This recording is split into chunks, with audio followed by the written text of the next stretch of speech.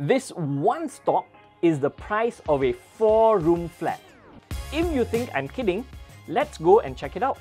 I'm going to head over to finviz.com. I'm going to pull out the stock screener, and under price, I'm going to arrange it according to most expensive to cheapest. And ta-da! Here immediately you can see that there is a stock that is over $400,000. The question to ask is not why is it expensive, but which company does this belong to?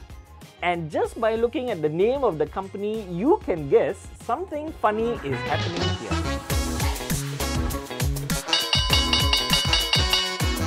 This share price is the stock for Berkshire Hathaway, the company that was bought over by the renowned investor Warren Buffett. History goes that he found Berkshire Hathaway to be a cash-generating machine. Using this cash, he bought stakes in other companies and slowly transformed Berkshire Hathaway from a mill-producing cloth company to a holding company producing cash. The reason why the share price is so high is that he famously decided to never split the shares for the A-class shares. So stock splits occur when the management decides to cut a share into many pieces, making each share cheaper. So, one day a company may have 1 million shares, each worth $1. After the stock split, it can have 2 million shares, each worth 50 cents.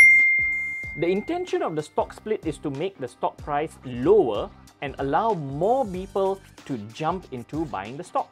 I think he really just wanted to see how high the stock price can go. But he luckily did create a B-class share that is way cheaper, allowing mere retail investors like us to invest in his company. Does a high share price automatically convert into owning a good stock?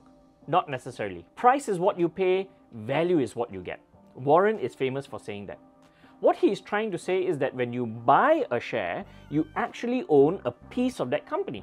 And you should ask yourself if that piece is valuable or not. In Berkshire's case, it's good to know that this company is valuable.